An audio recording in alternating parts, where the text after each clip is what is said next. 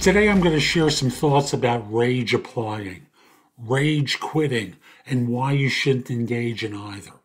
I'm Jeff Altman, the Big Game Hunter. People hire me for no BS coaching and career advice globally because I make things easier for people professionally. That can relate to a job search, hiring more effectively, managing and leading better, dealing with workplace issues or career transitions. I make things easier. Rage applying is a vogue TikTok term for blasting out copies of your resume to companies when you feel underappreciated, mistreated at work, or overall just pissed off. It's the same as doing resume submissions in traditional online job searches. However, ragers may not be thinking clearly, which is a big difference. If that's you, your judgment can be impaired by your rage and hatred and cause you to make poor decisions. Often, angry people will accept any job to get out of their firm, get away from their boss, rather than carefully exploring chances that can provide future growth potential, more money, and a better corporate title.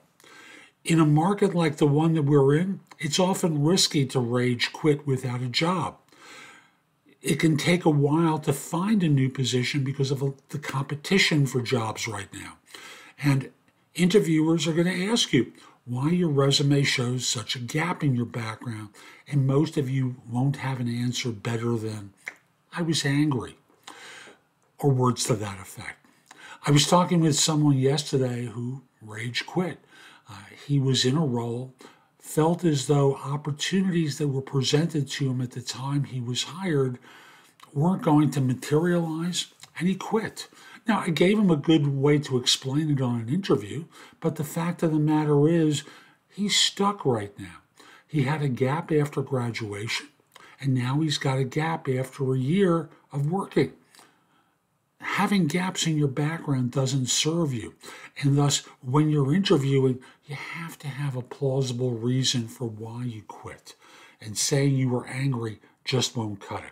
Now, if you want some advice about your unique situation, you can schedule time with me through my website, thebiggamehunter.us, where you can schedule time for what I call trusted advisor services.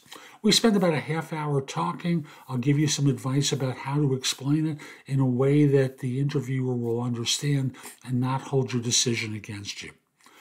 Hope you found this helpful. I'm Jeff Altman. Again, the website is thebiggamehunter.us.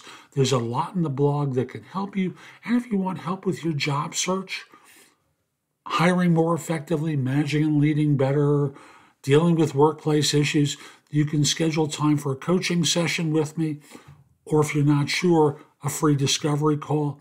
I want to help. You can also find out about my courses, books, and guides.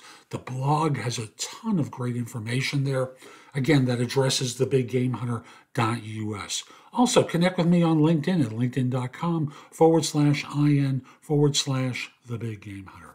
Have a terrific day, and most importantly, be great.